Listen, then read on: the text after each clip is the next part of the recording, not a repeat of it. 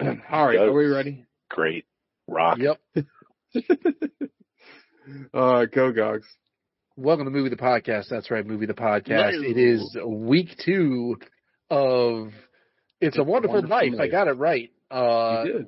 It's all stab movies, all slice movies, all edge movies, all edgy movies for your edgelord boys. And right. Gogs during this whole month will be edging during every show. Every single episode, I'm just on the cusp of orgasm. It's really something to be seen. That sounds wildly uncomfortable. Oh, it's the worst. It's like pins the needles in your dick. But here we are. So welcome to Movie the Podcast. And we watched Blade 2. Blade sequel. 2. And guess what I get to stand on? My opinion on Blade 2. I can't wait to argue. Ridiculous. I like the movie even more. I was like, this movie fucking rocks. Yeah, I can't believe you're going to be 10 toes down on Blade 2 like that. I'm 10 toes down on how mid Blade 2 is. You're mid. Oh my god. This is literally Cue the Winged Serpent all over again. It is not. No, when this you time I'm committed, right. When you are pot committed to an opinion, I wanted to like it. I wanted to like it. That's not. I feel like you didn't. Because he came around on Krull. That is true. But I came around on that movie where you cried on the space tree. I came around on that movie. Oh, the fountain. Yeah, that's fair. Yeah, but I feel like this Blade 2 thing has been like the biggest sticking point in our relationship since we've all known each other as a group. Blade 2 is not good. Get ready for some more sticking. Ooh. Oh, based on his text, his earlier text, right? Oh, yeah. Are we talking about something else? Oh, no, we can talk about that too. Based on my feelings about Blade 2. Yeah, but you were like, were you an anti-Blade 2 person before, like, to the extent Gogs was? Watching it now, I honestly don't know if I've ever seen it before. Oh. There's definitely aspects of it I remember, but I feel like maybe I watched it, it was like on like a party or something, and like... that makes sense. The best way to watch any movie. God knows, like, when we were younger and would have, like, parties, like, we'd always have movies on. Yeah, you'd always have something playing. Yeah, and, like, I'd pay half attention. Like, it was probably at Vinny's house or something. I'd paid 25% attention to it while it was on, and, like, there's definitely some things that I remembered, but also a lot of shit that just confused the absolute shit out of me. Yeah, I'm really curious to hear your opinion, because I know you like Del Toro movies, like, broadly. Like, I know you love, like, the Hellboy movies. Del Toro's out of his lane on this one. Oh. All right, I can't wait to get into this. We gotta get through the housekeeping first, though. What did y'all watch this week? I mean, a lot to come. Stay tuned, because this promises to be the most volatile episode. This is a heated episode. Of all the hills to die on, we're dying. I'm getting upset at this like double thumbs. Anyway, what did y'all watch this week? Alec. Oh, I didn't hear you say actually see my name. You cut out. All right, I did the luck in Alec. Sorry. I watched 2 things. One is just Elf. Don't need to talk about Elf. Elf is excellent. Gogs talked about it a few weeks ago, and I reiterate all the same things. Like, Elf is superb. I'll go into a fun fact about Elf. Will Ferrell turned down $29 million to make a sequel. Jesus. Can you imagine having that ability to say, nah, I'm good on 30 mil? Because he was like, I don't want to ruin this one and make another one. I'll turn down 30 mil. Alec, did you ever see the claymation one with the guy from The Big Bang Theory as the voice of the titular Elf? It's really fucking bad. No, I honestly didn't know that was a thing. Yeah. Huh. Which guy from The Big Bang Theory? Not the one from Roseanne. Yeah. Sheldon, the guy that plays Sheldon. Was it Young Sheldon? That's my favorite version. Oh shit, was it Young Sheldon? No, it was Young Rock. As Sheldon. Dude, they should have a crossover. Young Rock and Young Sheldon. That guy, the Tarantella dude, kicks ass. I love that guy. And then Chris Rock from the Everybody Hates Chris. Everybody Hates Chris. It's like a multiverse thing. He's on what's that show? I bet Alec watches it. It's probably 50 years old. I have seen some of it. It's Abbott Elementary. Yeah. I've seen some of it. It's okay. He was on. He was a character I liked a lot on The Walking Dead, and then he got like one of the worst deaths. Oh yeah, on that I forgot all show. about that. You're right. Like, oh my god, it still grosses me out just thinking about it. It's so bad. Anyway, sorry. Yeah, Elf, blah, blah, blah, blah, blah, blah. Elf is good. God is good. God provides. Elf provides. God is good all the time. The other thing I watched was another Christmas movie called Deck the Halls. Which I don't know that I had seen before. And I've seen most Christmas movies. I guess, I haven't seen most Christmas movies because Hallmark turns out 20 new ones every year. They put out like 30 every other day. There's a young lady in the city. It's fair to say you've seen most Christmas movies that are like actual movies, not the fucking nonsense. Not an accountant that marries a candleman from the country. Those like infographics that show the covers of all those movies, and it's just the exact same cover like 400 times. A girl in a green sweater and a guy in a red sweater, looking at each other with snow in the background. Deck the Halls is not bad. It's who's in Deck the Halls? It's Matthew Broderick and Sir Daniel DeVito. Shit! You had me at Danny DeVito. Danny DeVito moves in across the street from Matthew Broderick and decides he feels like a failure with his life, so he's gonna make his house the brightest house in the town, and then he decides he's gonna make it so bright you can see it from space. I might have seen this movie. Ensue because Matthew Broderick is gonna stick up his ass, and he's a curmudgeon, right? Like he doesn't want to be. He loves Christmas, but he just wants to love it his way. He doesn't want like cheesy decorations and shit. He wants like wholesome family type stuff. So they like argue and Christmas fight situation. Yeah, they argue and fight, and it's like back and forth, and then by the end, they all love each other. It's not. I'm making it seem like it's bad. It's not bad. It's like perfectly acceptable Christmas. It's a perfectly cromulent Christmas movie. Yeah, it's something. It's like the story is not very different, but Danny DeVito is great, and Matthew Broderick is really good in it. Doesn't like the whole town like get on DeVito's side at the end of it, like the whole time Broderick feel like a piece of shit, and they're like on his side, and it becomes like his house becomes like an event. Like people drive their kids by there every night, and like he's getting on like the news for it. And Matthew Broderick's just like slowly going more and more insane because he can't believe that like the town is buying into it to the point that he's like cutting his power and like shit like that. Like going overnight, like in Black Ops, he like takes handfuls of snow and throws it in his breaker box. Very Israel of him. Yeah. But it's not bad. I feel like I'm getting this mixed up with a Tim Allen movie with some plot. No, you're thinking of Christmas of the Cranks. And there's like one part of that story arc that involves house decorating that they don't want to participate in. So they took that and they made an entire Matthew Broderick vehicle. Matthew Broderick, who is not John Cryer. Christmas of the Cranks also not a bad movie. Not a bad movie, Christmas of the Cranks. John Cryer never killed anybody with his car. It was Ireland. Give him time. Which Ireland? Because that's important to me. Is that him I'm thinking of from Ireland, or was that somebody else? Yeah, no, that was Broderick. Yeah, it was him. Yeah. He's a big Thatcher, right? Yeah. It was a political killing. Oh my god. Jesus. That's part of it. Wow. But that's it. Aside from, I got one more episode of Reacher to finish off Reacher. Nice. And Reacher's not bad. That guy, he's not a great actor, but he's good enough. And he's a weasel. To do what he needs to do. But like, he legit is like throwing people all over the place. And you're like, yeah, I believe that. Like, he's doing most of his acting with his traps. I can see where this guy could like pick up a man and like crush him over his knee and throw him into a pool. Like that's absolutely believable. I don't know. A lot of the guys in prison say those actors are kind of gay, but I don't know. He seems pretty strong. Pretty strong to me. That's what God I love that. Yeah, that's it. TJ.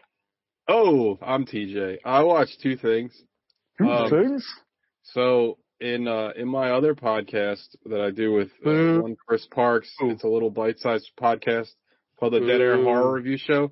I watched Silent Night, Deadly Night. That's not the movie I want to talk about on this show. I had never seen Silent Night, Deadly Night. I don't know if you guys have, but it's a fucking masterpiece. It is a goddamn mess. Like, every scene is a travesty. It makes absolutely no sense. It's like a porno movie because it's all like violence and tits. This isn't the new Joel Kinnaman vehicle, is it? No, dude. Silent Night, Deadly Night came out like in the 70s. 1987. Yeah, it's like very old. What's the one where RoboCop loses his voice and then kills everybody? I think it's called Silent Night, perhaps. Also, that's just regular by, I don't remember. I heard it was really bad. John Woo directed it, of all people. No. That guy is not great. Mission Impossible 2 sucks. Yeah, don't let him do English stuff. Yeah, I mean, Face Off is fun, but... Face Off is fun. Since when? You hate Face Off. No, you don't. I love Face Off. I like it. No, not you. I know you love it. No, he loves it too. I mean, I think it's a terrible movie, but it's hilarious. Have you watched it lately? It's really funny. Like, it's stupid as shit. I mean, it's got the futurized magnet. I know. I wait till you pick me and I'll tell you about it. Oh, really? You watch Face Off? Yeah, because we talked about it briefly for the last episode. We were talking about Nick Cassavetes. Yeah. Anyway, no, I don't want to talk about Face Off or Silent Night, Deadly Night Part 1. I watched Silent Night, Deadly Night Part 2 because I was fascinated by this movie because they made 4 sequels. Okay, Now we have watched a lot of terrible ass movies on this show. That is correct. I have watched a movie that's terrible in a way I've never seen before. So Silent Night, Deadly Night Part 2 literally recaps the entire first movie for 40 minutes.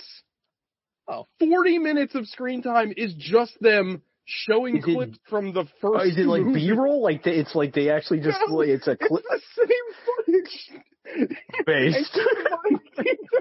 The person that's narrating this, half of the scenes he wasn't. It's like what's the Jaws? Is it Jaws the Revenge where the wife is remembering scenes where she wasn't involved? Yeah, this is the same thing. The fourth one, yeah. Yeah, and in certain scenes in this movie, the narrator was actually an infant child, so somehow he's got like the fucking Dune memory where he's a baby and he's like fully cognizant or whatever. His mom and anyway, the spice melange.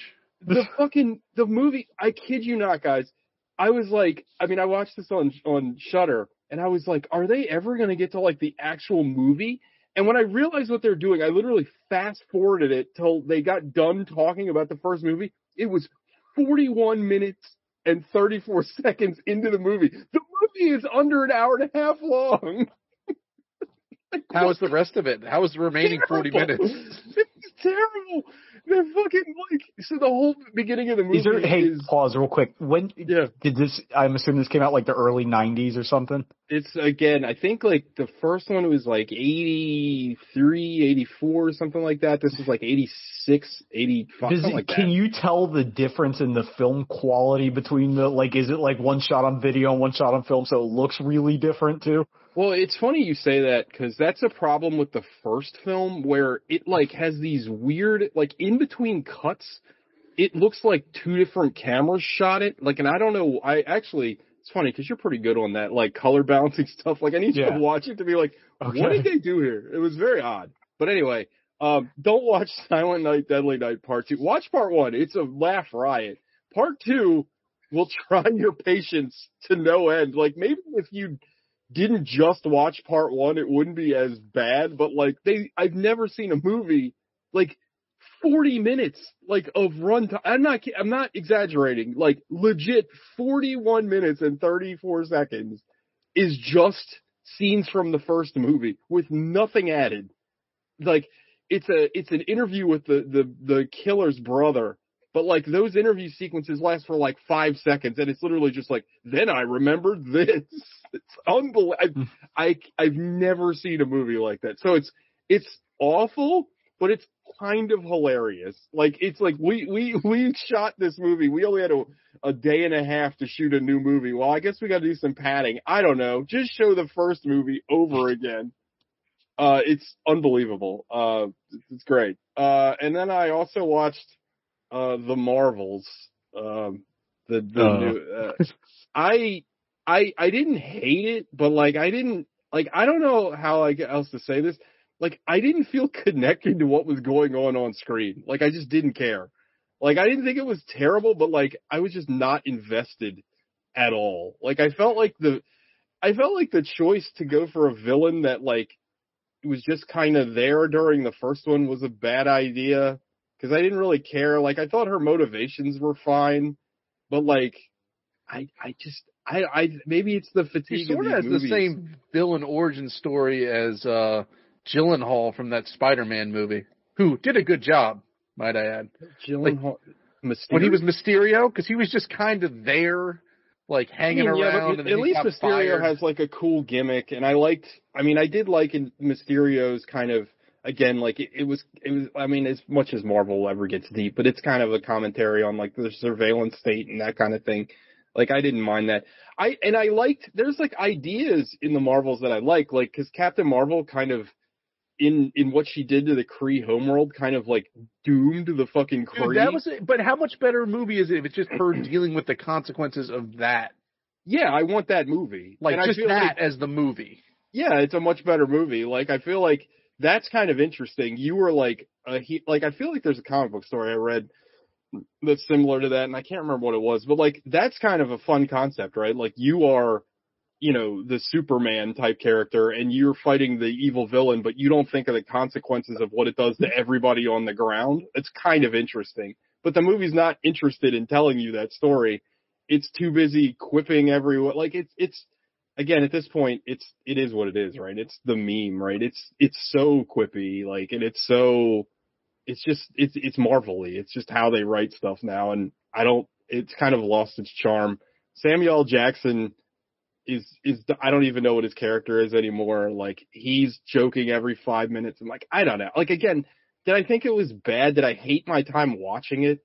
No, but it just kind of faded from my memory the minute that it was over, and I was just like, like I don't know. It just didn't stick with me. I don't think it's terrible. Like, I don't think it's Eternal. Like, Eternals, I was like miserable watching. Apparently, it's such a tremendous bomb. They stopped reporting the box office numbers on it. I heard 2 weeks ago they stopped. Again, they just spend too much money on these fucking things. Like, I talked about it. I actually saw a funny tweet today where I guess Japanese film industry is a lot different than ours, and like the budget numbers aren't like readily available, but somebody was asked, because Godzilla -1 is like a huge success, and I guess they talked to the director about the reported budget was $15 million, and the director said, I wish I had that much money. $15 million is the reported budget for Godzilla -1. Jesus and the director Christ. Is claiming that his exact quote was, I wish I had that much money. So it was probably less than that. And I know you haven't seen it yet, but when you watch Godzilla -1, tell me that visually it doesn't stand up to any fucking Marvel movie. Like, yeah, it doesn't have like whirly gigs and lasers flying around every 5 seconds, but like, who cares? Like, you know what I mean? Like, it looks great, and it costs $15 million. Whereas, like, I'm only using her because she's the star. I'm not like one of these people that just like mindlessly hates her, but like, Brie Larson's fucking contract was probably $10 million alone. You know what I mean? Like, I know it's and again, like, I don't know why they hate her so much. Like, I don't get it, but again, the movie was fine. It doesn't stand. Well, you know why people hate her. Like, you know the answer. You're just not saying it. Well, what? Because she's a woman? It's all incel shit. That's why they hate her. Yeah. I have no problem. Calling out incels. Yeah, I have my qualms with like her as an actress in some things, but like, I don't think she's like repellent, you know? No, and she's been fine in these movies. Like, she was good in I think that the first Captain Marvel was a better movie because it was a little bit more like, I don't know, propulsive. I don't know. Again, that one kind of washed away too. So I don't know. It was weird. I didn't know how to feel about it once it was over. I was just like, I didn't hate it. Like, I'm always drawn back to Eternals, where I like literally was just like, when will this ever fucking end? And I didn't feel that way with this one, but it also like didn't, I don't know, it just didn't leave any real impact on me. What do you think of the chemistry between the three? I actually thought that was like leads. One of the better parts of them. I thought that was maybe the best part of the movie. Iman, whatever her name is. She's great. She's a star. She's fantastic. Give me a whole movie with her, because she's probably the best. Her, and honestly, when all three of them were together, I thought they worked together really well. I did not like the fucking MacGuffin of them like doing the fucking power swapping. Like I felt like that kind of got annoying. Like it kind of was like the same joke over and over and over. I was like, okay. But like honestly, them together and that I don't know that actress's name, the one that plays Kamala Khan. I mean, she's fantastic. I mean, she's got tons of charisma. Like I thought. And the teaser at the end that they're going to do like a young event. I think you actually talked about it when you talked about the movie a while ago. But they're teasing like a Young Avengers movie or maybe a TV show, and I'm like, yeah, I hope so. That'd be great because you got Cassie now, you got a bunch of Hawkeye. Like, give me that all day long. I like Nick Fury's exact. Yeah, it was speech fun. From Iron Man.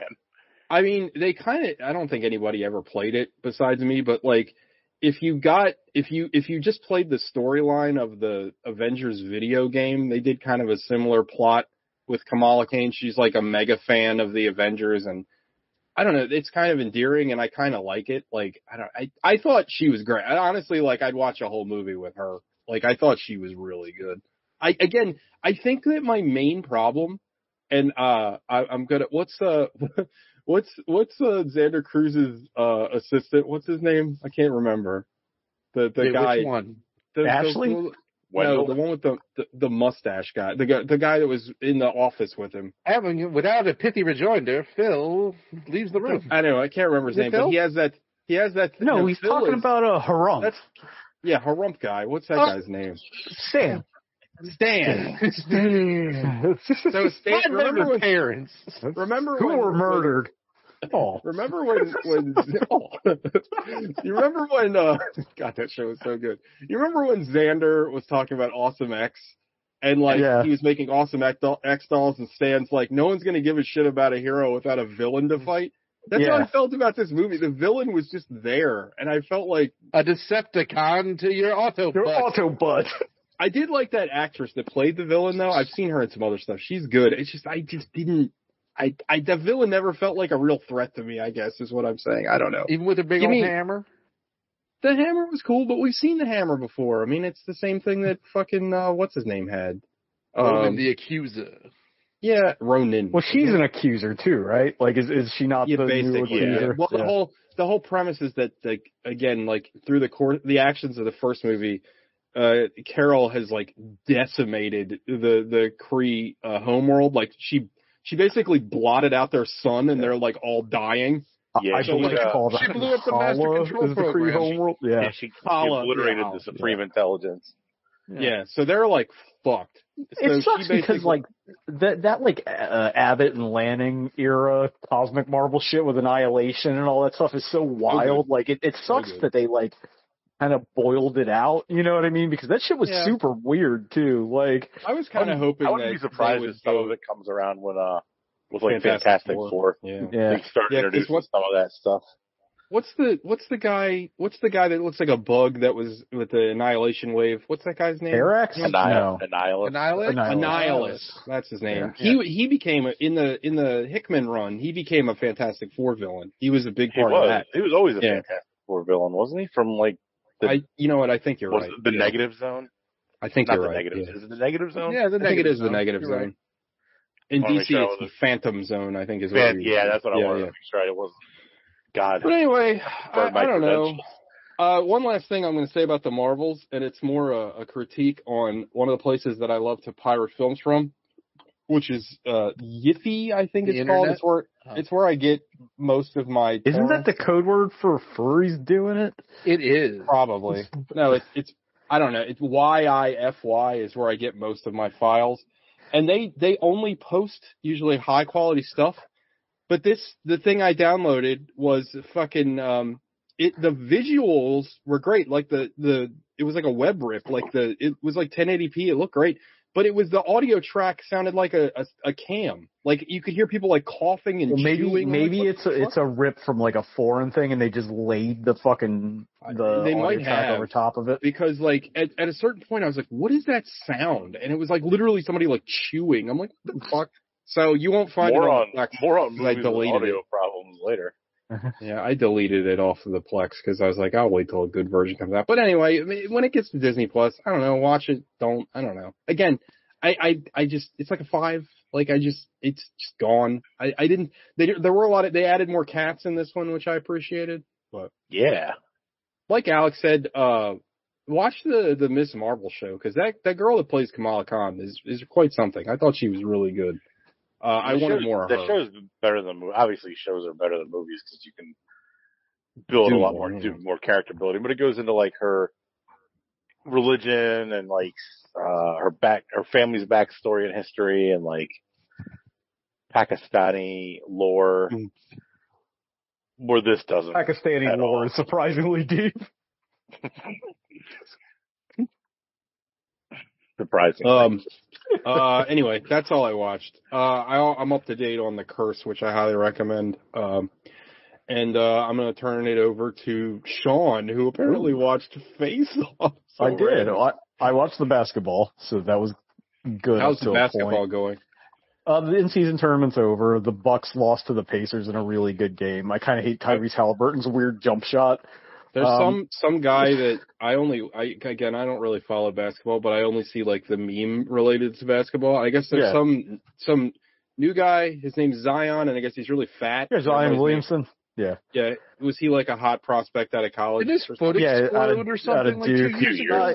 Yeah, because it was okay. Weird inside baseball about inside basketball. They found out that he was like pigeon-toed, like after they drafted him, so they're trying to teach him how to. It's where your feet point towards each other, so like instead of standing straight, they like turn inward, and the guy's like 280. Jesus. And also, like, he can't control his diet, and he got in a scrape with, TJ will appreciate this probably, porn actress Mariah Mills. I don't know if you're familiar with her, but I know I am. Not by the name, but I will look her up. Yeah. Go ahead. Anyway, I'll wait. But if you're ever just mad at white people, just look up Zion Williamson's high school mixtape. Yes. And he's this grown-ass man just dunking on these like tiny white kids. It's the funniest shit. But he was like a lottery pick. He played at Duke for 1 year, and he's just been kind of a mess, like constantly hurt. When he's healthy, he's like tremendous. Oh, he's unstoppable. He can't stay healthy. No, he's shooting like 80% from the floor. Like he's just he's like a smaller version of Shaq. Yeah, but with more health issues early. Yeah. So. Anyway, of course, the Lakers won the fucking in-season tournament. I really thought the Pacers would blow them off the floor when I saw they were playing them, like the oldest team in the league. I was like, they should be able to run them out of the gym. Nope, of course not. LeBron James is a fucking freak. Like I know Alec doesn't like him, and I have my issues with him, but the guy's fucking 38 years old, and he's still playing. He was like knocking down shots from half court and shit. Like he was like, I don't know if anything. I saw some highlights of him. They're like, he's playing like his kids are going to starve. Than the fact that LeBron James is 38 years old and has kids. I remember like him coming in and he was like the wonderkind. His kid might be in the NBA next year. Like that's how old we are. I thought his kid had like a heart attack or something. It's fucking brawny. Like they should have just taken one N out, just named him Brony James. Brony. You name your next kid Gogsy. Dude, that'd be sick. Dude, that would be cool. Gogsy. And it's a girl. It's a little lady. You gotta stop coming. That seems expensive. She's gonna have a heart attack and not play in the NBA. She can join the Lady Ballers. But join the Liberty. I watched that in a minute. Did you watch that? No, of course not. When the fuck would I ever watch that? Yeah, no, not gonna. Online, and I'm like, should I watch it? But I'm like, no. No, we're gonna have to do a Daily Wire month. Like, is what's gonna have to happen. Yeah. It'll just have to be you. That'll have to be a side project for just you and me. I don't want to subjugate Gogs and Alex to that.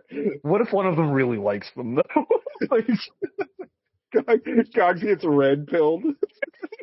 Oh shit, Gogs is skilled and pilled. No, I watched to be red pilled. That'd be fine.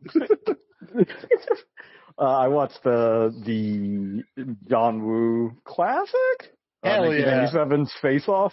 That movie's really bad, but I love it. in like a dumb puppy. Do you not? Oh, I fucks with it 100%. It's so fucking stupid. It was like the second John Woo movie I think I ever saw. Wow. Well, I mean, we were 16 when that came out, so I had seen Hard Boiled at like a friend's older brother was watching it. Yeah. And oh, that's cool. And I was like, oh, this is the same guy. And it's not the same caliber of movie, but I don't know. I'm going to take the temperature in the room. I don't know that there's a hotter woman in 1997 than Gina Gershon. That's up there with the Gina Gershons. It's funny because it's a movie that takes place ostensibly in present day, but they have two pieces of technology that should be in like 3295. Like the titular face-off technology is so asinine. And like what do you think the fucking bill for this whole operation was? Because it has to be in the like hundreds of billions of dollars. Yeah, it cannot have been like this wasn't their first operation. Like they've been swapping faces with test subjects for years now, just waiting for Castor Troy to present himself as a fucking corpse. Sean, I think we talked about this before a billion years ago, but wasn't like this a repurposed like science fiction movie? Like this was supposed to be a lot more futuristic. I think it was supposed to take place like it's like a RoboCop land, basically. Yeah. No, 1998. Fucking bonkers. Isn't that a RoboCop? And Castor Troy could not be like a more arch villain. Like he fucking he shoots at Sean Archer at a merry-go-round with his child at a fucking park. Like it's like beyond Marvel levels of like arch. Well, and he has this fucking army of two fucking pistols. Like they're all like he was the first one to have like those fucking DLC guns. Like those that was gold him. 45s. Those things are so fucking tight. Shout out to the Eagles. I love that Pedro Pascal movie has those. Like I saw that the unbearable weight of massive talent or whatever. Watch that movie, Sean. It's so much fun. There's a part in the movie where he like unearths this Nick Cage like museum, and he has all these props, and he has. I don't know if you guys have ever seen the meme, but they made these hilarious like terrible wax figures of Travolta and Nick Cage, and he has like he doesn't have that one, but he has it's a reference to that. And he's holding the gold-plated 45s, which were sick as hell. Like, come on. It's so sick. Yeah, Nicolas Cage is threatening to eat out a young girl. Like, everybody. Yeah. No one was safe from him. He's going to eat you out. The fucking, that's the Gadsden flag where it says, please, it's not in the movie, but it's inspired by the movie. It says, please don't put my face on your face and fuck my wife. Like... Yeah. Have you ever seen that? No, but that's amazing. That's the funniest thing I've ever heard. Semi-related, I saw a one that was "Don't tread on me, I'll come," which I thought was pretty good. But no, it's like it's full of like the most archest of arch performances. I love your boy Art of Self-Defense and who the hell did he play in that terrible Sopranos movie? Troy? Oh, I forgot he's in that. Yeah, I can't think of his fucking name. He's the nerdy brother, the hacker. Yeah. I mean, it's violent. Like it's definitely like, I mean, it's not a typical John Woo movie, but for an American wildly, and I did it on accident at that time, and widely released movie, it's a lot more violent than shit that was coming out around then. It's fun. Like, it is the better side to the Face-Off Broken Arrow duology. Oh yeah, also better than something that came a few years after that, The Replacement Killers, a movie I think I brought up on the show several times that I was so fucking excited to see. Was Broken Arrow John Woo? No, it wasn't, but it was. Yeah, I never. When I think of Face-Off, I never thought Broken of Arrow was John Arrow. I always paired it with The Rock. It's always The Rock and Con Air. It's the Nick Cage trilogy. Con Air. Broken Arrow was maybe plebes go by actors, but real Kinos go by directors. Broken Arrow was the first. Oh no, I'm sorry, the second John Woo movie, because he made that Van Damme movie that we watched, the Louisiana one. Oh yeah. The Hard Target. Where he punches that snake to death. that his name movie was Chance because his mom took You know what? Aside from Broken Arrow, I think all John Woo's American movies kind of rock. Mission Impossible. Well, if you recall, though, Hard Target sucks until the last 10 minutes, and then it's like the best movie ever made. That last 10 minutes was sick as hell, and he punched that snake. And remember, like, the villain was, like, super gay. Yeah. It was like, it was the 90s. Yeah. But I recommend Face Off. Like, it's a fun. Like, it's a ton of fun. What are you doing? Nick Cassavetes is still always, my house is getting fucked up. No more Coco for that guy. Anyway. Anything else, Sean? No, that was it. Gobbles. Yeah. Let's hear your weird opinions. I watched 1 1/2 things. I'll talk about the half thing first. It's going to take 3 sittings. I'm getting ready to sit down. Wait a minute. You watched half a thing and it's going to take 3 sittings, so you're going to watch the rest of it in quarters? Yeah, we're going to find out. Like I can't even do the math. You guys are way ahead of me on this one. I'm very confused. You got half 33 1/3 chance of watching this movie. Dog's a genetic freak, and he's most certainly not normal. He is not normal. So you got a 50-50 chance at best of watching this movie. But anyway, so Kurt Angle. No, I watched most or a good chunk of John Wick Chapter 4, and it refuses to stop being a movie the longer I watch it. Wow. I'm surprised. I haven't watched it yet either. I saw somebody was watching it on the Plex. I saw it at like 50%. Yeah, you saw me just trudging through it. It's always funny when I see a movie watched on the Plex because I'm like, I wonder who's watching this. Well, it's like was it Death Stranding or whatever? Those ones where you see the ghosts of the people leaving you notes and shit. That's how I feel like the Plex is for us. So like it's like Dark Souls. Tri-finger butthole. I'm gonna say that. As opposed to all the other movies I've watched recently, at least this has good action sequences in it. Like, it's unbelievably violent. Like, it is, like, John Wick is killing people. Like, he's killing people in ways that are just like the set is designed to make it take as long as possible. Like, there's a scene where he's fighting a bunch of, like, samurai assassins that are completely decked in, like, armor from head to toe. So he keeps shooting at them. And they just keep, and then he has to go up and like grab them by the nose and jam a gun under their chin and blow their brains out. And like, that's pretty dope. I mean, you're not talking me out of it. And then got Scotty Karate in a fat suit like the Penguin from the Batman. He's like a bad guy in that. Yeah. You were a John Wick 3 fan, right? I like John Wick 3. I did. Yes, that's me and Gogs are on that side. But I think we've fallen from Parabellum. I think John Wick 2 was the high water mark. And then 3 was kind of fun. And this one, I'm saying it's going to take me 3 sittings to finish it up. Like, the violence is cool, but it's all the same thing. It's John Wick wants his freedom. Oh no, the high table. Oh no, the hotel. Oh no, Cedric Riddick's shot now. Or Lance Riddick's dead. Okay, now the hotel's blown up. I mean, were you hoping for it to be some kind of like weird character study? Like, what were your expectations? I don't know what I was hoping for. I think they're not using Donnie Yen enough, and they're using this other guy too much. And there's not a lot of John Wick in this John Wick movie. Like, most of it's following Winston, or it's following Pennywise the Clown. Like, is Rena? She's hot Japanese chick. I think her name's Akira in the movie. In it. She's great. Fucking Donnie Yen's cool in it. That guy who's in like Hero, and I don't know his name. He's a Japanese actor. No, the other dude. He's fine Peter in Petrelli? it. Nope, not Peter Petrelli. Not that hero. Thank you. Save the cheerleader, save the world. It's just like, I don't know. I'll finish watching it. Oh, you're talking about Haruki Sanada. I think he was maybe Scorpion. Yes. Yeah. Okay. Yeah. He's also the guy in the Zack Snyder movie we all hated except for Alec. Yeah. Well, he was also in that movie. There's a good movie, Mortal Kombat. He's also oh Lord. No, I was talking about movie Life, Army of the Dead all the time. Yeah. Life. Yeah. He's great in Life. He's Wait, Life or is he in Sunshine? Who's the captain in Sunshine? He was in Life. I think he might have been in both. He was in The Last Samurai. He's great. He's a great actor. He's a good Life.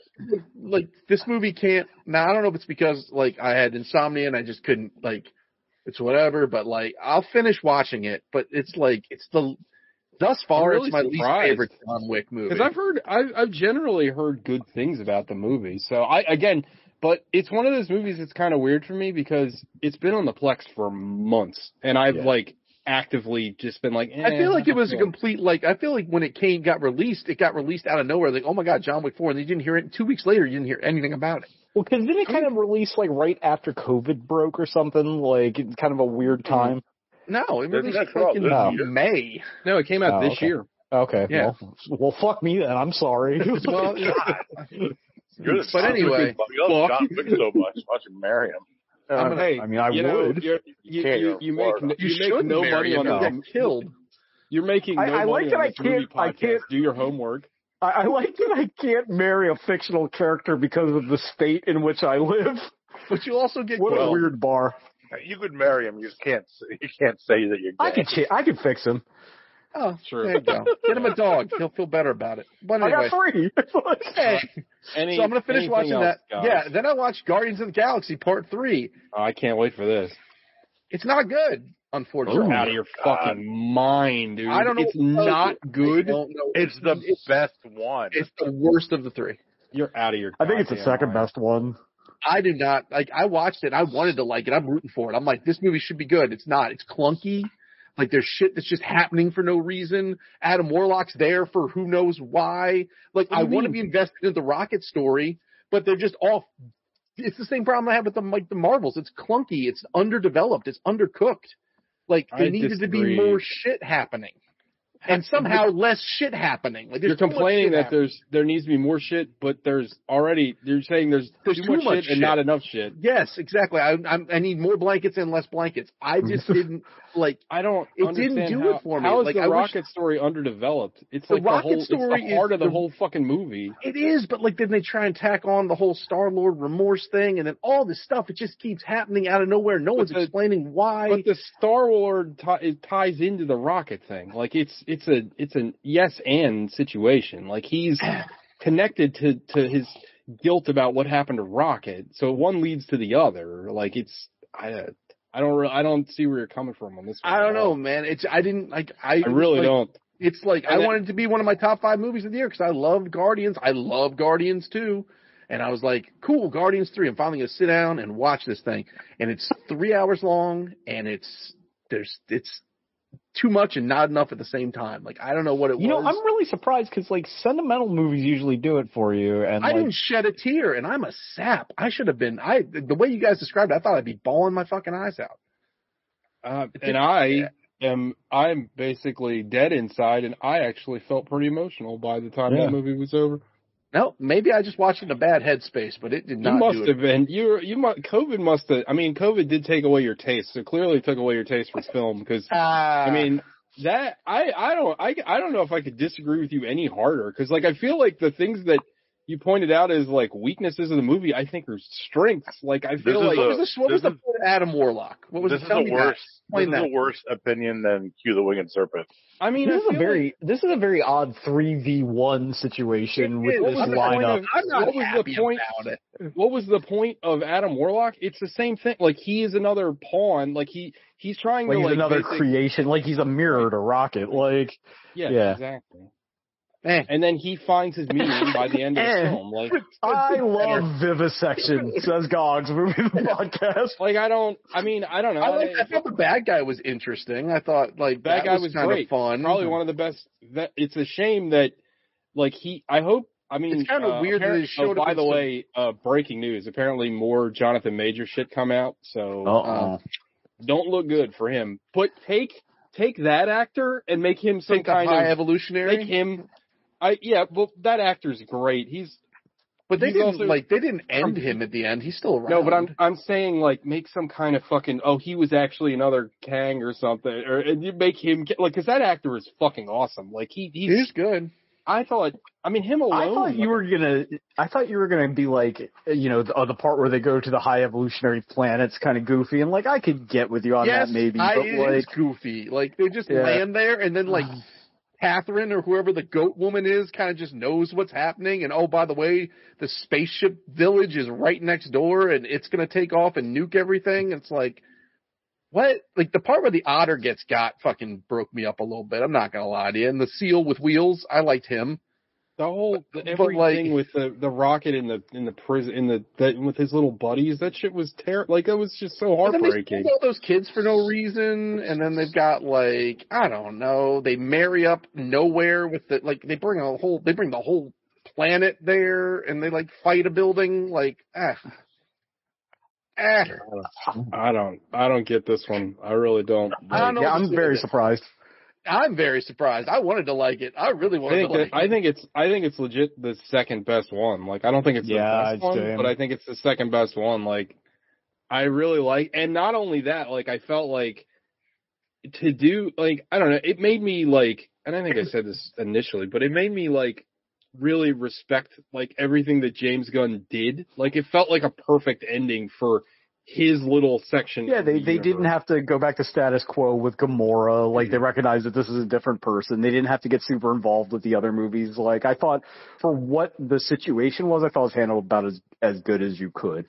It's a nice, I agree. Yeah, I mean, it's closure, and that's cool. Peter Quill gets to see his grandpa again, who's still alive somehow, and is not like, oh my God, you've been in space for 2 decades. But, I mean, a lot of shit's going on Earth, too, in that time, where he's probably a lot more. I guess that's true. He's a little receptive to the idea that he could have been in space for 2 decades. Yeah, it's not like nothing else is going on. Yeah, it's not like come back like pre-Iron Man, where literally nothing has happened. Nothing's ever happened to anyone. Oh, but anyway, yeah, Guardians 3 was a disappointment to me. If I have another spare 3 hours, maybe I'll go see it again. But you got nothing but time. You got plenty of time. I don't know about that. I still gotta watch the rest of John Wick 4, which is also 3 hours long. Why are all these movies 3 hours long? That I agree with you. Movie's almost 4 hours long. Yeah, it's funny. I put it on the Plex, but I'm like, I don't think I'm ever gonna watch it. What movie? I'm sorry. Killers of the Flower Moon. Oh, yeah. Godzilla -1, is that under 2? Tell me it's under 2. Also, every time I hear Killers of the Flower Moon, I laugh because it sounds like that fake art movie that they talk about in Ghost World. It's like the flower that drank the moon or something. Yeah, I think of that, and I think of Adaptation. Oh yeah, what was their fucking? It was like the orchid or something, right? It was like a white orchid. I forget. Yeah, that movie is fucking great. Yeah, they should make a sequel to that. Adaptations too. It's called Adaptations. I think I've said this on the show. But Adaptation Begins. You know that originally Charlie Kaufman was going to make that fucking movie that Nicolas Cage was writing in that movie. Like it was in pre-production, and I want to say it was like there was some kind of weird snafu between him and I think like Weinstein or something. But he legit was going to make it. Not the typical Weinstein weird snafu. What was the movie? It was called like The Two or something, where like the serial killer was the guy that was like the cop, or it was something fucking. Yeah, it's like it was like High Tension. What didn't they give the Oscar to Charlie Kaufman and his fake brother? He was nominated. He was nominated, but they didn't win. But okay. He's the only fictional character to ever be nominated for an Academy Award. There's a piece of trivia for you there. Suck it, Shrek. Nice. That movie, fucking Adaptation, fucks. That movie is. If we ever do we've done a Nicolas Cage month. If we ever do another one, I'm like Adaptation. Anything else, Cox? That's everybody, right? Everybody That's it. We need to do a Nicolas Cage month like once a year just to keep up with all the movies. I agree. He makes that's a great idea. Yeah, it's quick update. Like the book in Adaptation is called The Orchid Thief. The fake movie is called The Three. The three. Because there's a third aspect to his person. It might be the victim. Like it's something really stupid. That movie. It's like fucking that John Cusack fucking movie where it all takes place in his own head. The fucking detective. Identity. I used to. I have to confess. That movie sucks. Bro, when I was like 16, I was like, this movie fucking rules. Like, because you have to be 16 to think it's good. I can't lie. I used to think that movie was fucking cool as shit. I watched it as an adult. Oh my God, it took place in his head the whole time. Dude, I was like, I'm so fucking stupid. I know. Did anybody watch Identity? Anybody know what Sean and I are talking about? Like, that movie was no sick. idea. Anyone meaning me or Alec? Yeah. Yeah. But that was one of those, like, when I bought every DVD movies. We've mentioned that period a lot. I definitely bought that at like a 3 for $15 at Best Buy thing. Hell yeah. All right, guys, let's get to your opinion on Blade 2 so we can get divorced. I'm so mad at this. Blade 2. I can't. Get ready. This movie sucks. Here we go. Movie opens out of your sucking. It starts sucking from Jump Street. We start with a sucky fight with some fucking vampires. Is this how it's going to be the whole time? No, it's not. I'll be honest about it. Go ahead. Movie sucks shit from the jump. So, like, you got vampires that are being dumb as fuck, and they're like, I don't want to jump off a building even though we're immortal and we can't be hurt, so they do. And then there's a really dumb... that's not even how the movie starts. Hold on. Pause. Oh, I'm sorry. Time out. My bad. Let's run it back 2 seconds. Let's get to an even dumber conceit. Here's a stupider conceit. Some jackass shows up at a Subway with a mason jar full of blood, and he sits down next to some other hobo, and he's like, they'll pay you anything for your blood. And they're like, how about you, Mr. Varick? You come on back.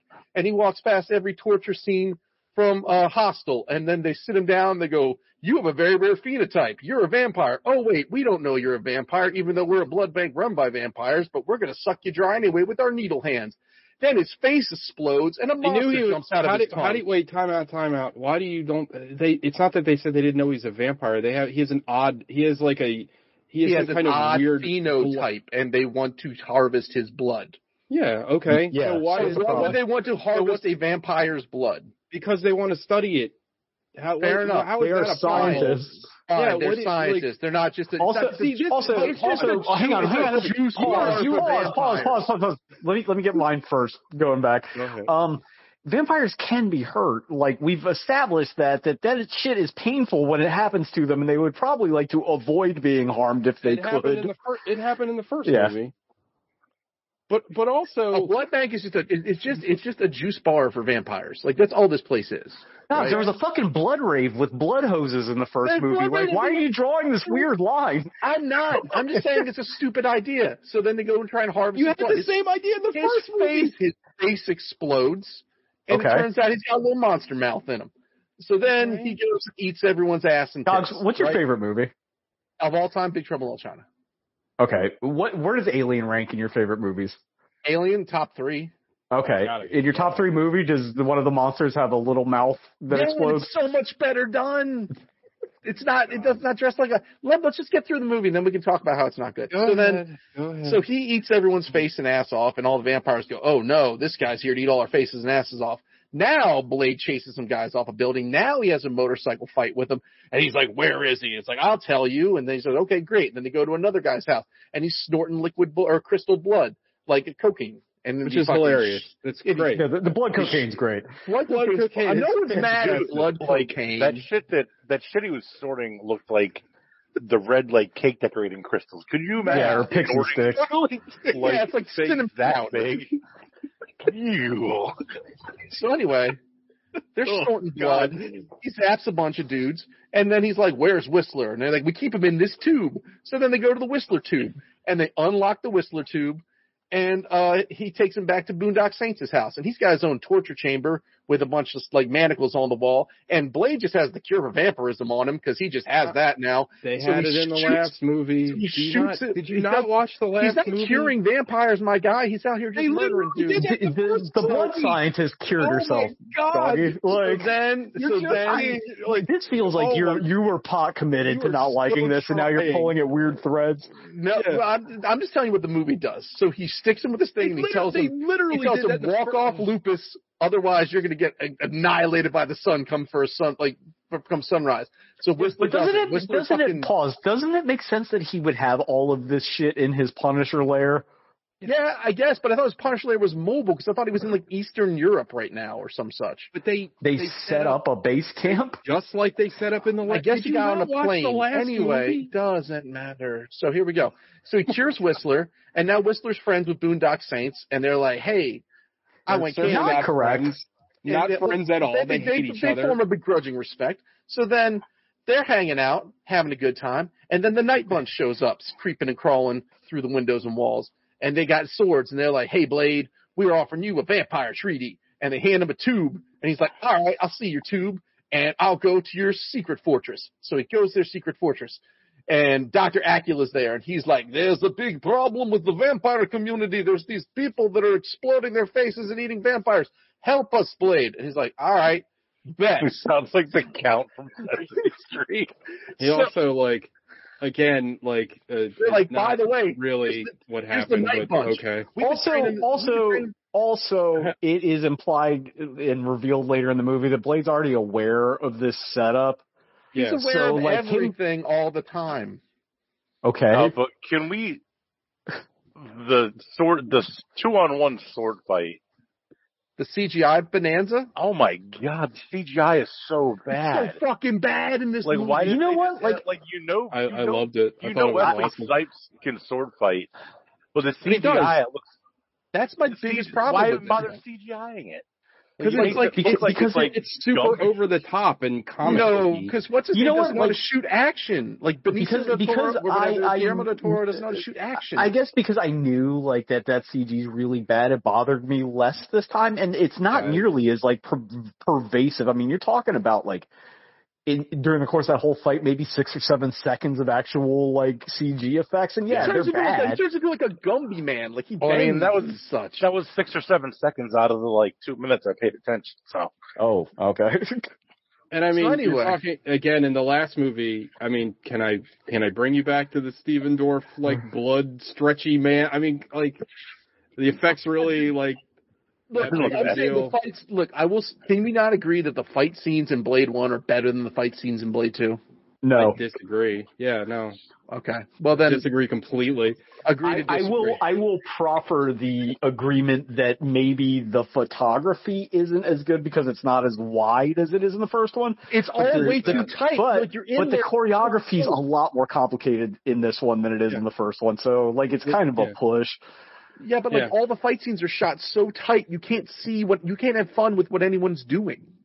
I don't agree with that. Especially like in the scene you're just talking about, it's not like that at all. Well, when they finally pull out, all you see is CGI. No, the CGI stuff is when they're like coming in, like coming off the roof and all that shit. And then some of the stuff that they're doing when they pan out, they do like some like CGI stuff. But again, like it's very quick. Like Sean said, these are in like half frames and shit. It's like interstitial. It's not like it's like the fucking fight in Matrix 2 where it's like all CG. The CGI, the Burly Brawl, did not work out. Yeah, the Burly Brawl. But again, too, like I think it's intentional how over the top it all is. I mean, I don't think the animation is intentionally bad. I think that like it is like meant to be like a very over the top. Because like. Go ahead. Go ahead and finish. Go ahead. I'm gonna let you finish. Right, it'll be quick. Here we go. So they're like, "Hey, here's the Night Bunch. The Night Bunch is wearing this armor, and they've been training their whole life. Give respect. You know they're called the Blood Pack. So they're like, it looks like. Also, they haven't been training their whole life. They've been training their whole life to fight Blade. They did not say their whole life. They said like 2 years. Yeah. Fine. Like this community college campus goth club because they're 10 billion years old. What does 4 years mean to them? And then one guy maybe's Maori, and one guy's from D Antwoord, and one guy is a very femme Donnie Yen. And then one guy is from Fast and the Furious, and one guy's name is Priest. And then you've got the best part of this entire movie, which is Reinhardt, which is played by our boy Hellboy, whose name escapes me, Ron Perlman. Yeah. He's great. So they're like, all right, so now we're gonna go. What are we gonna do? Well, we gotta hunt vampires. Well, we're gonna hunt vampires and hunt vampires. Well, we're gonna go where the vampires are. Well, the vampires are. They're at the club. All right, let's go to the club. And they go to the only club. Robert Downey Jr. from Tropic. Yeah, you're really towing the line on that impression. They go to the only club, I guess, in Bulgaria, and it just happens to be where the Romania are hiding underneath. They're in Romania. And they're wandering around, hanging up their only vamps can. So first of all, hold on, stop. So you're acting like them going to this giant club filled with vampires in where they like the super vampires, whatever you call them. They're already in that location. But they were like going there. It makes perfect sense. Where else? Like, what do you mean? Like They just happened. Like, we're gonna have to hunt them down. They didn't have to hunt. They just would show up to one place. What do you want them to do? They look for things. Do you want it to be a video game where they go to 3 different locations just because you have to activate the cutscene? They go to the nightclub, and everyone's getting their spines ripped out and stuff, and there's surgical instruments everywhere, and it looks like something out of The Crow. And then these guys are up from the ground, and they figure out that Silver and Garlic don't work on them. Only Light works on them. And Priest catches one in the neck and gets his face and dick sucked off. And then the big guy, Lighthammer, he's in the kitchen, and he hammers a dude in the chest. And then after he thinks he's hammered dude in the chest enough, that dude jumps and gets him in the neck, but he hides it from D'Antwoord, and then they go back to the lab again. That weapon is so stupid. That weapon is dumb. It's so dumb. It's not there for – and, like, his armor is dumb. The weapon is so, like it reminds – unwieldy. Well, it also just reminded me like a video game, you know, when you get like we're a class, and it's so slow, right. And it's like I'm just gonna use the 2 swords, even though they're like half the fucking strength.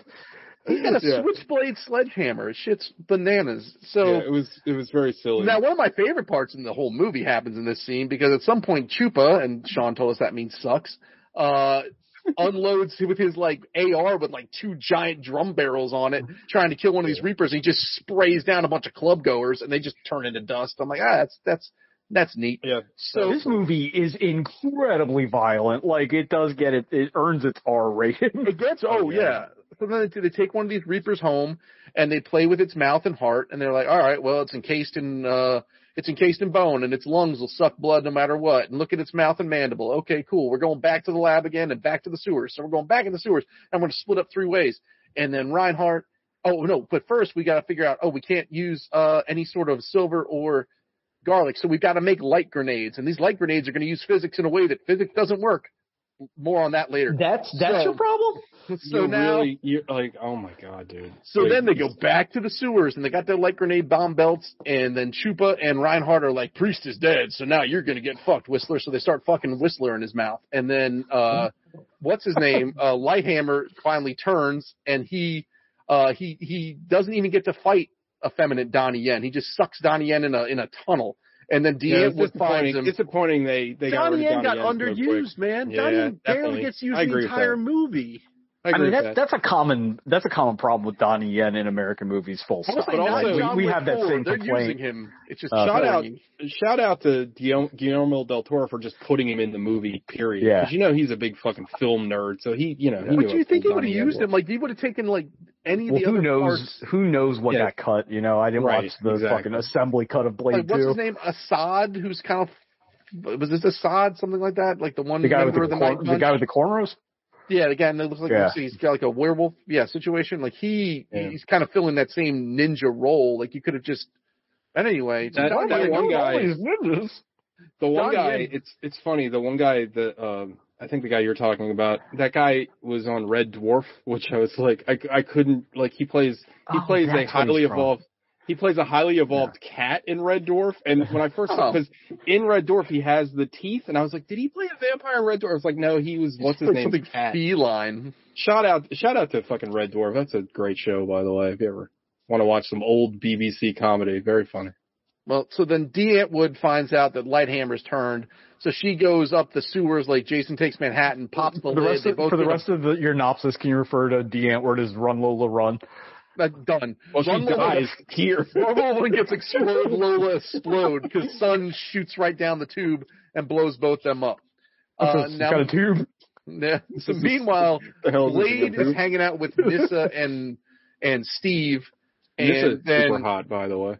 Yeah. And then everyone's fighting. Now all of a sudden there's like so many of these Reapers. They're fighting them through the sewers. Zap, zap, zap, boom, boom, boom. They're throwing their light grenades. They make the light grenade bomb explode. The light grenade bomb explodes and sends light fire around corners like light does, and wipes out a whole bunch of these things. And then all of a sudden, the head Reaper guy, Bartok or Slapnix or whatever the fuck his name is. God, you should love this guy. He's in your favorite Death Race movies, the prison ones. Is he? Hey, yeah, he's the lead in the whatever no way. Yeah. The one after Salem. Did that guy remind you? I don't know why. It's something I know you'll remember. But Did that guy kind of remind you of the lead character in the video game Prototype? That's exactly of course. What I was about to say. It was just like the guy from Prototype. Alex Mercer is the Prototype guy name. That guy was an edgelord too. You love Prototype. Dude, Prototype and Prototype 2, I fucks with. Those are fun. So then Alex Mercer, thank you for that, shows up and gives Whistler a ring. He's like, ask my daddy about this ring. And then he leaves. So then Blade gets betrayed by everybody. So the Night Bunch has been dealing with Boondock Saints for 2 years now to set up Blade to take him back to Dr. Acula. And he's like, hey, that bomb you put on the back of my head, that's not really a bomb. Except I knew it was always going to be a betrayer. So it's always been a bomb. And fucking real quick, before I forget, Dr. Acula's assistant, the lawyer guy, that's the guy that's not Guy Pearce, who was in Bulletproof Monk, and you were like, that guy's not Guy Pearce. It's the same actor. Because he does have a great line where they see his familiar tattoo. He's like, you're a human. He's like, barely. I'm a lawyer. Yeah, that was a good line. But I was like, that's hilarious because that guy was in fucking, of all people, like Bulletproof Monk, of all movies to have a connection to. I was like, wait a minute, because I Googled. He's an all-star. He's a mole all-star. He's a mole all-star. I'm on the wall. I Googled his name because I was like, is that Guy Pearce? And nope, it's the guy that looks just like Guy Pearce. So they go back another to Guy Pearce. They go back to the party fortress, and they're like, here's what we're doing, Blade. We're making stuff out of vampire goo, and here's my big wall of fetuses. Yeah. And they look like just Capri Suns. And what I'm going to do is I'm going to take your Daywalker blood, which is the exact same plot from the last movie, and we're going to make Daywalking vampires. And by the way, not we may have exactly the same plot at all. By the way, we may have also made the dude, because I was trying to make something that wouldn't suck so hard. There was May. He specifically he knows for sure. Yeah, I know. I'm saying Dr. Acula's being cute about it. So then he's taking liberties. Yeah. So then Alex Mercer shows up, and they're beating the shit out of Blade, and then Blade cuts Reinhardt in half, and then at some point, the one dude sucks Dr. Acula's neck to death, and then that guy's dead, and then Nyssa gives up her neck, and she's like, "Yo, take me on." And then Blade and him fight, and they fight in this CGI mess with elbow drops and stupidness, and then eventually Blade jams and. I don't even feel like I know you anymore. Like, this should be, like, right up your alley, this whole fight scene. I don't get it. It's CGI. It's so CGI'd. It's so not good. This movie's... The final scene in the last movie was CGI'd to death, and it was corny as shit. And this one, I don't know what to do. I'm with Sean on this one. It makes no sense to I'll tell you. Here's my summation of why he doesn't like it is because the tone of this movie is a lot more serious. After the first 40 minutes, and the CGI I think makes him feel like it's incongruent. Well, the CGI, but the plot is stupid. The movie is dumb. The last movie had a dumb plot too. Don't get me wrong. The last movie didn't have a plot. Well, then give me no plot over this plot. Like, this is just stupid as hell. Like, they're like, we made a guy sort of maybe, but then we can't control him sort of maybe, but then we're gonna have an end game that doesn't really involve him at all. And also, hi Blade, how you doing? Like, wait a minute. So the plot is very A to B. They're trying to make like a vampire race with no weaknesses. Correct. Right. They fucked up. Yeah. And shit unraveled. It's the fucking Operation Janus. It's like the Sephiroth thing. It's just the same thing that always happens. It's like a very simple cliched plot. Like, I don't think it's stupid. Like, it's not novel. Like. I was kidding. I don't get this at all. Like, I really don't. Like, you could level the same problems with every problem you have with this movie is exactly the same as the first one. But like 100-fold in the first movie. I don't get it. Like, I love the first movie. I don't know why. This is like a real movie, whereas the first one was like barely a movie. And I was gonna say that, like, and I guess we're done with the plot now, but like the first we're done with the plot. Half an hour of this movie is like kind of like the Blade fuck around hour. And, like, it's like, okay, well, I see what this is. And then all of a sudden it becomes like an actual movie, you take it as you will, whether that's good or bad.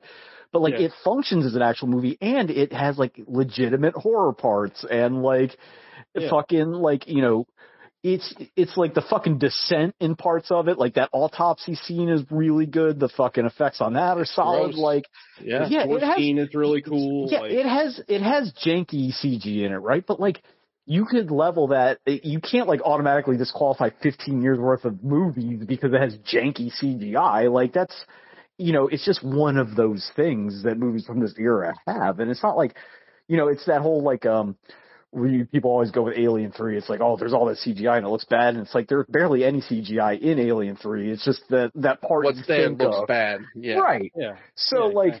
But like, I think this is like a pretty decent actual movie, and it's a lot of fun, and it's crazy violent. Like I am flummoxed that you hate this movie so much. I really don't get it. I really thought my opinion would change. I genuinely did. I was watching it going like, maybe I'm wrong. Maybe I'm wrong.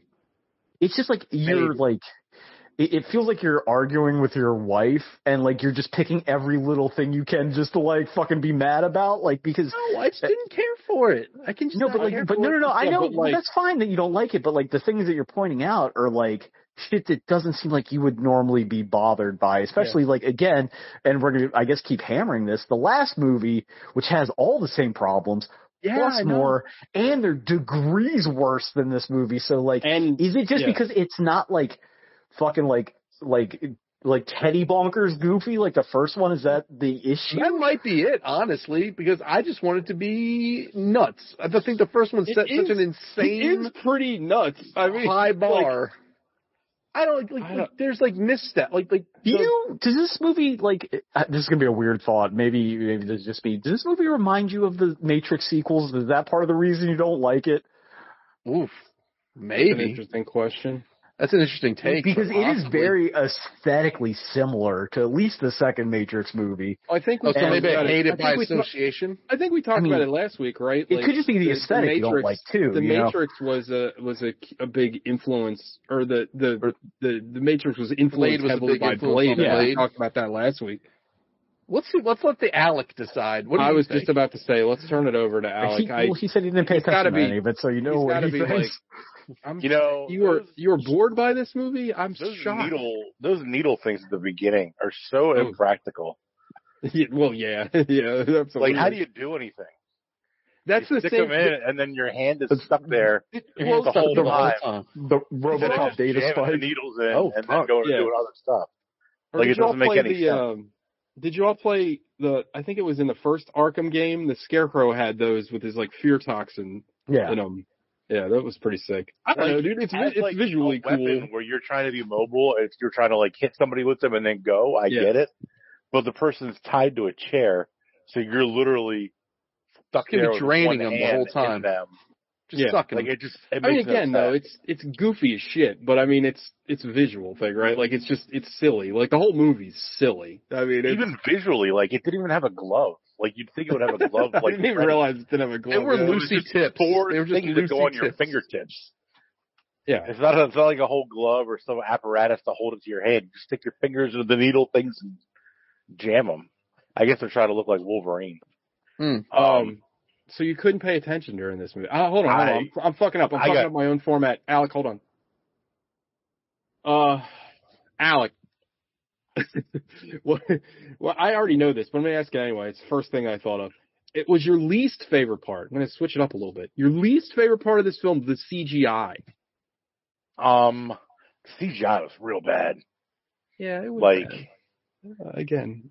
It was real bad. You could say it's a product of its time.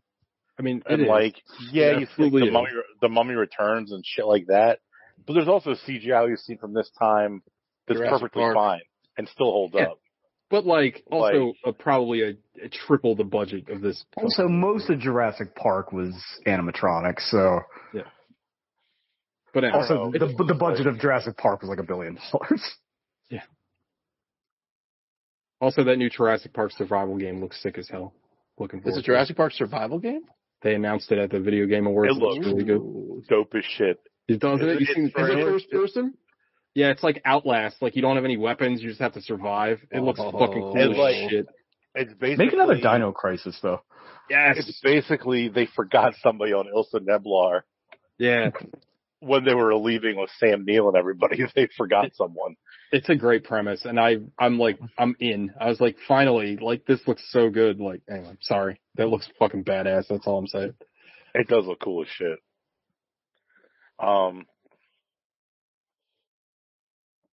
But so CGI took you out of it right away. I was really productive today because I didn't have to watch my movie while I watched my movie. I got so much other stuff done. So surprised. I don't understand. I just don't get it. I mean, it's whatever. But I'm surprised because I mean, and like you didn't feel this way about the first one. No, right? The first one was fun, but the first one's got Blade. Yeah. The main female protagonist is also black, and this one he's the only black guy aside from the fifth vampire down the pecking order. Yeah, possibly Egyptian daughter. I don't know what her ethnicity is.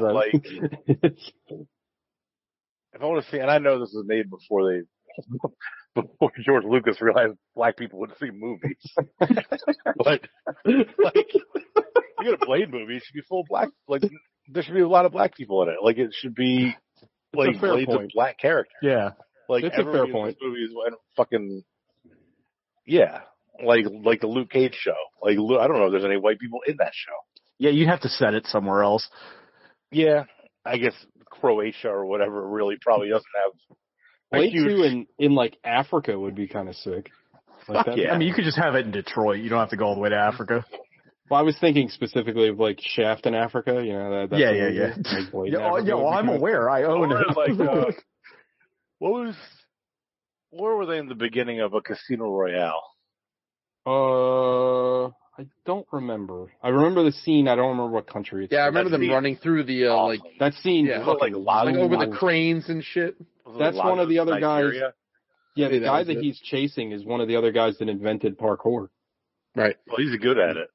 Oh, yeah. Was he from B13? He wasn't in B13 though, was he? No, but he's the two guys. Parkour is basically invented by those three guys. So anyway. B13, good movie. The American version we watched. Brick Cities or whatever it was. Brick Mansions, not good. I think Casino Royale was the Congo, the Democratic Republic of the Congo. The chase scene in the beginning. Yeah, that movie was raw. Yeah, especially that opening scene. Blade 2, less CGI, more black people. God, I am really surprised. Your take is much more nuanced than Gogs's, which I know Gogs very well, and I just the way you've approached this, it's I feel like you made up your mind before you ever watched the movie. I promise you, I didn't. Well, I don't believe you.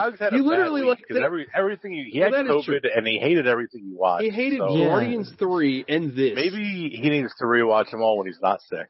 What are you eating, by the way? Sugar babies. What's a sugar baby? Oh man, you trying to not have teeth? Small version. Oh god, those things. Ugh. Yeah. Oh god. Even a harder taffy. Isn't it caramel? I thought they were the caramel. Later, Thea Bridges, Thea Dental Work. Yeah, right. I don't know. I just can't wrap my head around this. I really can't.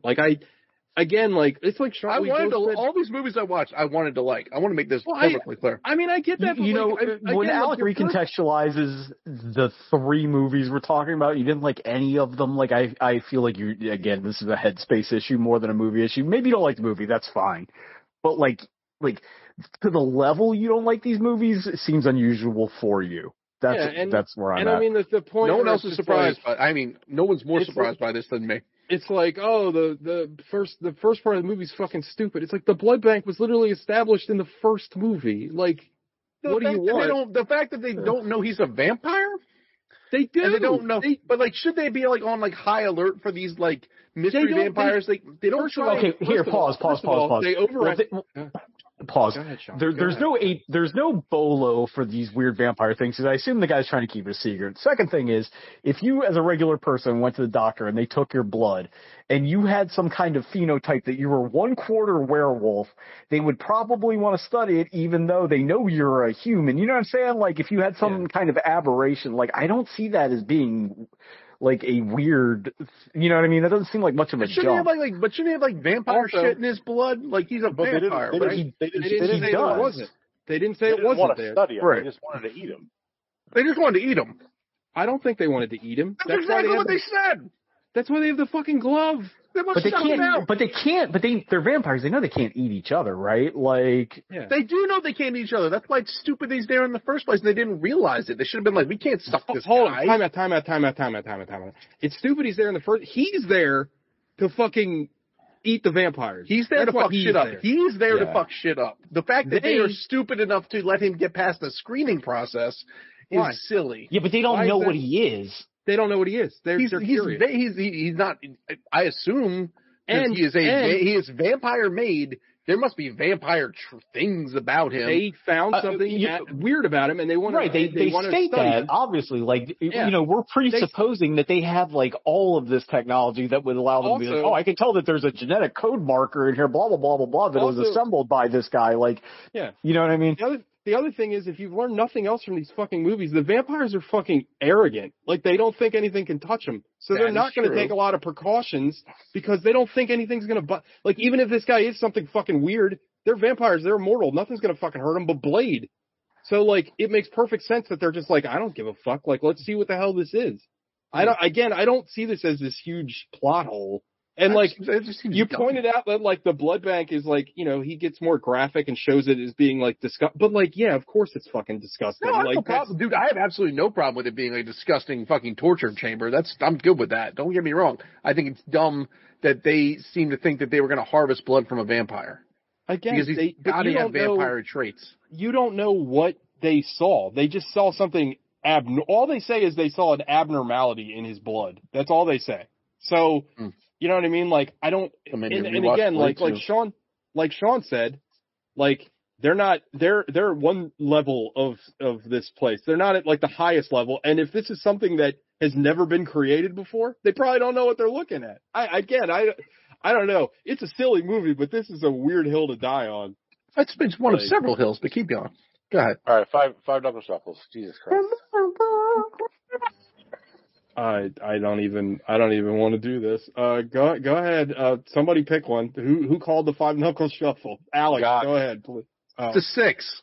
It's not particularly good. Wait, what? Yeah, it's not 6. It's not good. It's not. It's fucking mine.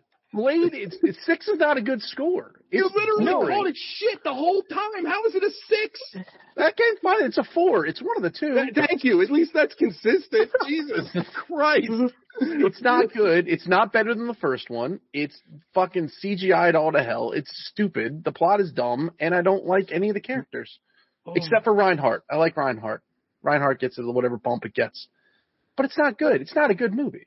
It's certainly not as good as the first one. It's better. I stand on that. Alex. Well, I'm going to give it a 5. I'm not even going to remember this movie. Honestly, I respect Alex's opinion more. So at least he didn't pay attention to it. Like, I get that. Guys watched it intently and hate.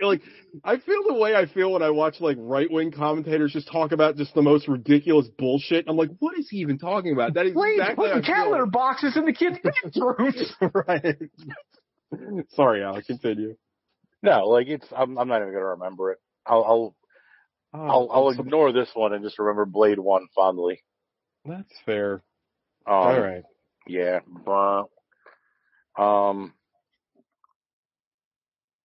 Sean. I'm gonna give it a 9. I do like it better than the first movie, but I can't give it a 10. It's got some jank and some parts that could have been probably cut a little bit.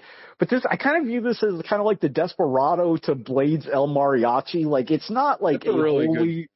It's a great comparison, actually. Thank you. It's not like a a Silent Night 2 to the original Silent Night or whatever. It's not like this movie would have been way better if they spent 40 minutes recapping Blade. They would have showed a good movie in there. But it takes all these kind of disparate elements of the first one and goes, okay, let's boil this down. What are we making, right? It's an action horror movie, and whether or not you found it scary as hell or whatever, is mileage may vary. But you can see that okay, this is a horror movie and it functions as such, right? This is these are action scenes and they function as such. There is a plot. that is propulsive, and like, you know, there's the double cross, but none of it's like wildly out of place. Like when they do the reveals, I'm not like, oh, that doesn't make any fucking sense. Like, and again, you don't feel like the scene where Boondock Saints reveals that he's been working for them for 2 years seems like a bit of a not really. Like out of left field. 2 years is when they got Whistler. So like, wouldn't it make sense for them to like infiltrate his organization somehow? Like they couldn't get it like that. Well, the movie says it like that. I mean, I didn't make it up. And it makes even more sense when you realize Blade was aware of it the whole time. Yeah, I don't care for. I don't think that Blade knowing about it makes sense either. I don't care for. He's fucking Blade. Like he's trying. Like the whole point of him agreeing to do all that, like he's trying to get into like the fucking because like he did in the first movie. He's trying to get closer to the top of the organization. Like that's why he's in the same room with Dr. Acula, who I assume is like a high-ranking vampire guy. You know, he's been doing this for how many years, and he just walks into this meeting. You know, I mean, he has a Semtex or whatever, but like, you know, for him to just walk, if this was the other way around, right, and like he just walked into the meeting without knowing all this stuff, be like, why the fuck would he do that? That's so fucking stupid. Like that would be big thing. Or if he didn't already know about all this stuff, you could be like, okay, well, maybe it would make more sense if these things only ate vampires because, like, you know, the fact that, you know, they're like, well, why would you help us? Like, you know, because the things also eat humans. But if he only ate vampires, it would be more of a conflict as to why Blade would give a shit. But again, because this is like an infiltration, you know, it's an infernal affairs kind of thing. Like he's trying to get up there to do whatever he's doing, right? So like it all makes sense. Like it's not perfect. I don't care for Death Stranding's fucking. I don't care for his character. Like, hey B, what's up B? You know, that kind of. He's annoying. Super annoying. Yeah. I find Whistler to be kind of superfluous in the movie, to be honest. Like I don't know why they decided to bring him back. I think that Chris Christopherson and Wesley Snipes got really close on the set because I know for a fact that, so the third one was supposed to be completely different than what it turned out to be, but I remember reading that like Snipes demanded that Whistler come back, so I wouldn't be surprised if he demanded that he comes back for this one, but he definitely feels tacked on. I feel like the first 10 minutes were like we need a cold open. I mean, you can definitely get where you're going without either of those two characters. Like, you know what I mean? Yeah. So, but no, I think it's a really solid movie. And like visually, I think it's good. Like the CG, it's bad, but again, of its era. And like, yes, some movies had better CG, but like, who gives a shit? I don't. Yeah. Again, the whole movie isn't in CG. Like you're talking about like interstitial frames of maybe like 30 seconds in the entire movie. Like that shit doesn't bother me. Like there's a villain that you understand, and there's a second villain, and then, you know, a resolution. And like there aren't a bunch of weird loose ends and like what happens. So like, no, I mean, this is a perfectly serviceable script, and it's a lot of fun to watch, and visually I think it's good. So like it's a 9 for me. Yeah. TJ. It's also a 9 for me, dog. I really like this movie a lot, and whereas, like, Blade 1 to me is, like, a canon movie, like, it's just a goofy mess. Like, it's not good, but it's a lot of fun. I feel like this is actually, like, a good movie. Like, it's not high art, but it is if Blade 1 is a canon movie, then Blade 2 is kind of like a weird, like, Hong Kong action movie. Like, I feel like the action shot, again, like, not to keep harping on, but like for Gugs to say the action scenes in this movie are shot poorly, like I don't understand. You don't think they're shot too tight? No, I don't. I really don't. Like, I think they could be wider. Like I will agree with you with that, but again, like I don't think the staging's bad at all. But like, I don't think it's the whole thing is shot too tight. But there are definitely like all the fight scenes you want to see are like you're right on their shoulder. You know what though? Like the I'm sorry, TJ, to cut you off, but it's starting to kind of put it together a little bit. Those where I noticed it being really tight was at the very beginning in those motorcycle fights, and I think that like kind of informed your whole viewing of it. I mean, I think the choreography, like Sean said earlier in the show, I think the choreography is better in this one. Like again, the fighting in the first one was great, but I think that I feel like this movie, again, like this movie feels, because I think Guillermo del Toro is just a better filmmaker than the previous guy. like it feels more confident, right? Like I like a lot of the wilder stuff that happens, like the motorcycle fight or like the sewer fight. And again, this is, I think like Guillermo del Toro is very good at mixing horror elements into his movies that aren't necessarily horror movies. I mean, obviously he does it with the Hellboy movies. He did it with Pan's Labyrinth, and he does it with this, where horror is not an easy thing to pull off. And I would say that the first movie doesn't do a great job. Like the first movie just feels like an action movie with a lot of blood. Whereas this movie, the first movie is like, not a horror movie. But this movie has moments that feel like a fucking horror movie. And I think that's like really impressive.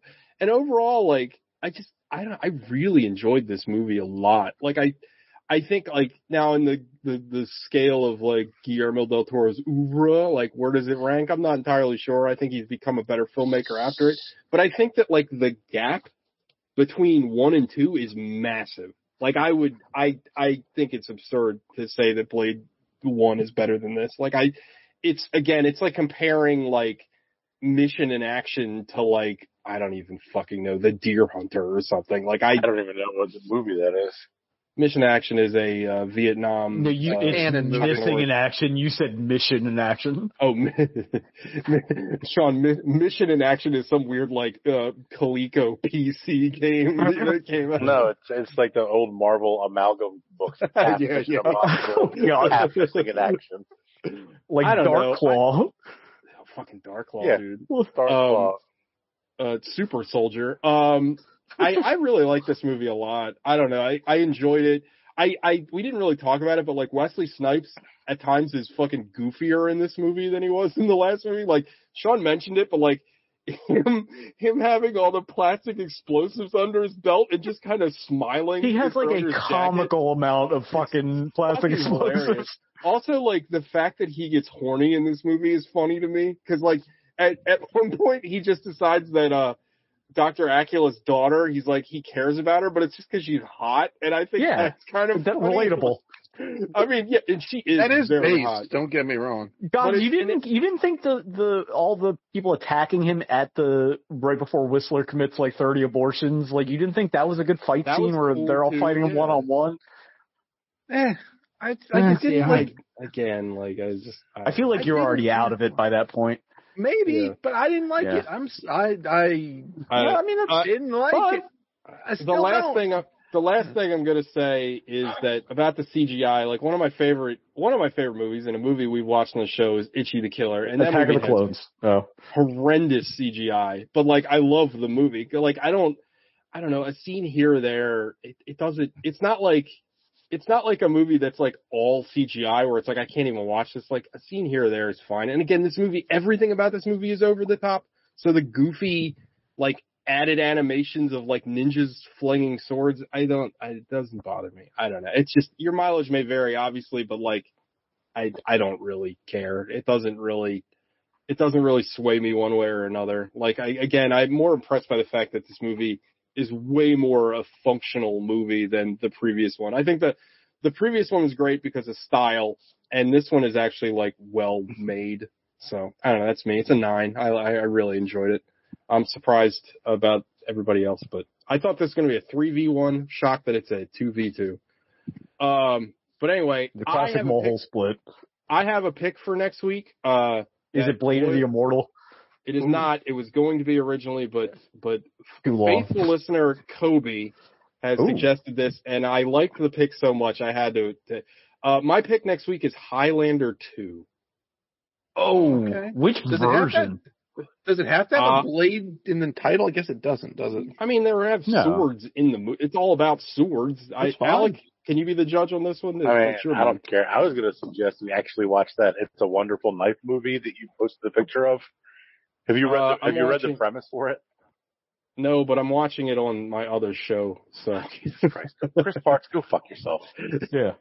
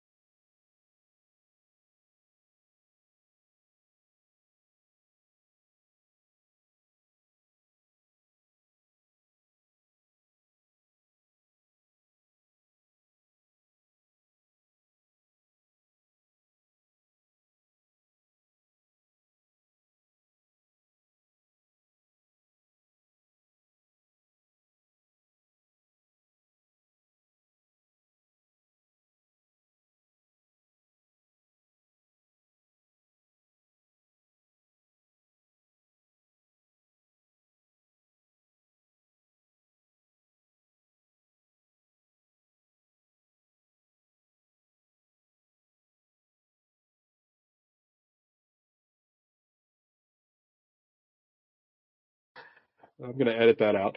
But anyway, his take on Blade 2. I don't know. Highlander 2, I think I remember that. I haven't seen that movie since I was like 10 years old. I remember being totally confused by it. So I'm kind of excited to watch it. Is it still Christopher Lambert? Yeah. And I think it doesn't get to like Adrian, whatever his name, until like the third movie. I think they're like time traveling aliens in that movie. Quickening.